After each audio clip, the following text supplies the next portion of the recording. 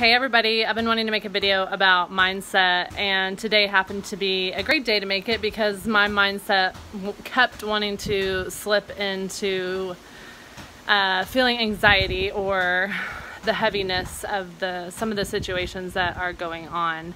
And I reminded myself what I'm committed to, and for me, I'm committed to love, I'm committed to life, and I'm committed to freedom. So in every situation when something comes up, I look at my commitment and how can I stand in that? How can I be that? What does that mean to me? What does that mean to my family?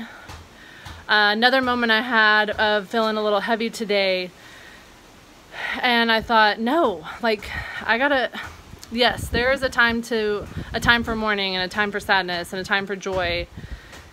And this is also a great opportunity to strengthen every part of our being, because where I live and where we live, it's in our mind.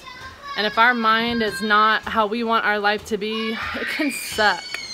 So this is a great opportunity to strengthen that place, to build a place in our mind that we love and that we can go to in any moment and be filled up and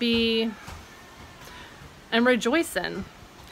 Also, this is a time I feel like, especially if we have, like I have kids, and I can't get down.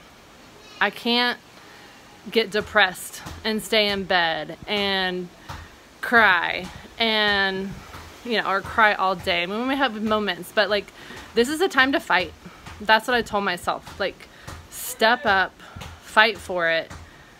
My kids are what's important right now for me, and the more my mindset is where it needs to be, and the more that my fight is for what matters and what I'm committed to, I've got this, and we can have this together, and we can do this together. And whatever it takes, fight for what you are committed to. Decide what you're committed to, stand in it, fight for it, be about it.